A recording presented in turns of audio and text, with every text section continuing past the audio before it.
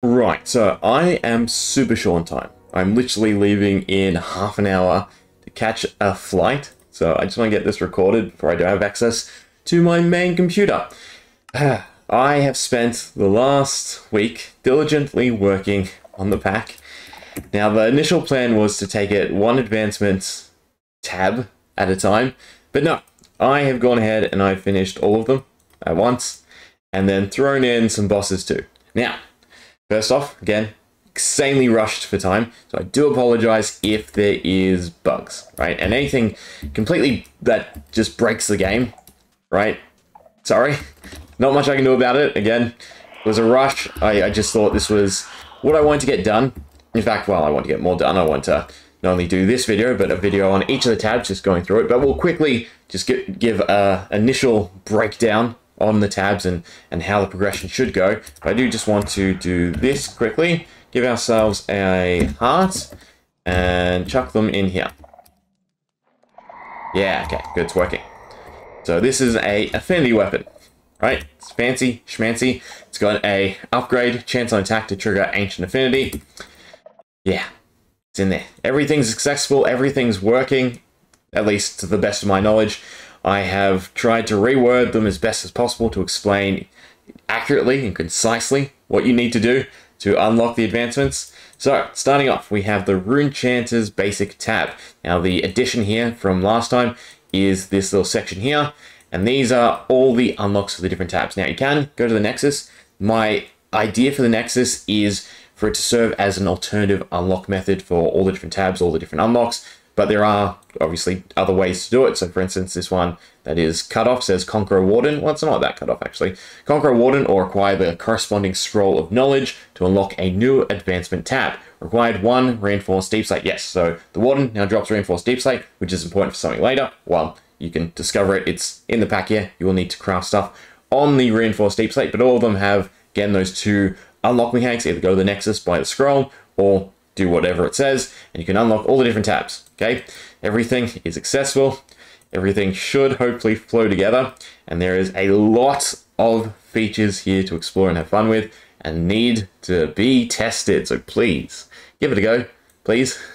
Help me out. Okay, so this is the Runic Brewing tab, right? A little brief description: codex of all knowledge pertaining to the use of flora and potion making. So we have a few different potion making mechanisms. We have the wax refinery. So all multi-block structures are now in the challenge frame. Once you unlock them, they will show up here, right? So you have a nice little codex that you can come to without having to sift through and trying to remember where everything is. But just to break down, we have grinding up plant matter and paper and other stuff. We have the wax refinery to create wax potions, which are weapon coatings, essentially allowing you to inflict status effects onto enemies if you have them in hand. Then we have this plant, figure that out for yourself. And then we have cauldron brewing, which allows us to brew simple potions, improve upon potions we have already made using new roots found from the sniffer, and disperse potion effects into the environment. After that, we have worldly discoveries. We have the artifact hearts, which again are important for our affinity system. We have seasons. We have some villager stuff, but most importantly, we have bosses. So there are 5 bosses accessible. To unlock this information, you will have to unlock every single advancement tab, minus the labyrinth of the first, because it's not functional yet. All right, and then these will show up, and you can craft these unique items. You can then follow these little bits of hints and go and fight a boss. Right? Might be grossly overtuned. I'm sorry.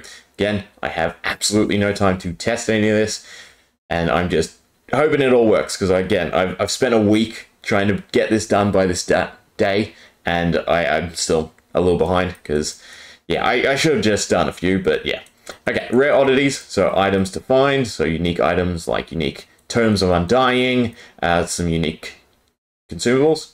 No, not consumables. What do you call these? Throwable items? Yeah. Then we have miscellaneous items, we have food, we have rotten flesh, we have more miscellaneous items, but with a different name. And then we have decorated pots. So perhaps if a construct heavy enough were to stand on it, so you can use an iron golem to smash decorated pots to get you some goodies, fight some mobs, and then also unlock some different trims. Again, follow the advancements. I've worked tirelessly to try and get this done, to try and make sure that it is easy enough to read and understand. So drop a stack of corrupted metal scrap, pig hide, and an iron golem core, which should be an A, we'll worry about semantics when I come back. Onto a reinforced deep slate block, along with a already trimmed piece of armor to convert it to a new ancient trim. Then we have the physical arts, which is all to do with attribute manipulation. So we have all the different material attribute bonuses, set attribute bonuses, weapon attribute, not weapon, effect bonuses for doing certain patterns. Yeah, no, I'm getting a bit tongue-tied.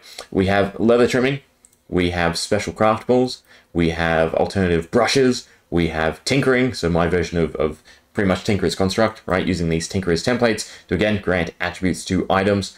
And then we have iron nails. But Enchanters Nexus, already gone over. Labyrinth, not done. This is the big one. Okay, so manipulating Shulk, there's 2 paths to follow, and both lead to pretty powerful weapon upgrades. So right in my hand, we have our affinity weapon. So it's following this branch. There is a bunch of books you can use. So you do have to use an enchanting book, a heart, and then obviously whatever weapon you want.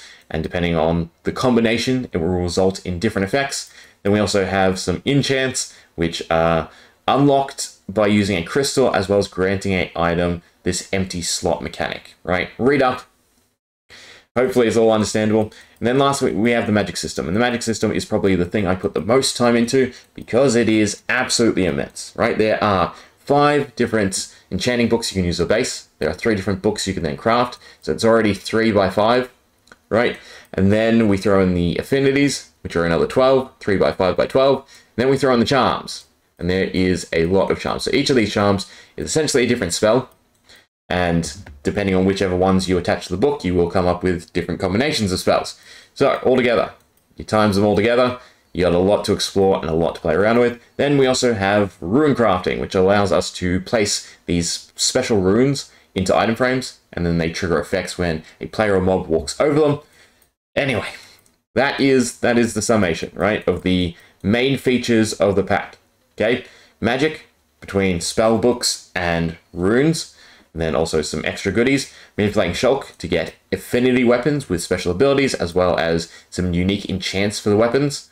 Then we have the Nexus, a whole bunch of minigame activities. You can get some powerful rewards, but altogether it's sort of self-contained. Then we have the physical arts, everything to do with accessing attributes on equipment, applying them, getting bonuses from the trimming system that was inbuilt into Minecraft, as well as a training dummy for you to test stuff out on. Rare oddities, all the rare items you can find. Every mob in the game now has a unique drop similar to a Wither Skeleton Skull. So go hunting, flesh this out. Worldly discovers, boss, and seasons and hearts, right? These are more static things, but the bosses, go out, fight them, see if you can best them. Runic brewing, potion making, split between increasing normal potions and then crafting these wax coatings to apply status effects to your weapons, so then you can inflict those status effects. And they do detail what they do, right? Unlike some of the other ones, I just haven't gotten around to explaining. Slash, I don't really think I can fit in what the spells do. You'll have to just try them out and see what works, right? I mean, name-wise, you should be able to figure out what some of them do. Okay, and then just the basics, right? Everything you need to start off, as well as the ways to unlock all the different advancement tabs. That is it. I'm out of time. Okay? You know what? Here, just before we go, give me a husk. See if we can proc the weapon. Right? It's been a while since I've shown this off. Yeah, okay? So every now and then we get a line of Evoker Fangs. It is luck-based. Everything in the pack is basically luck-based. You want the luck stat, you want luck potions. Okay? Hope you enjoy. See ya.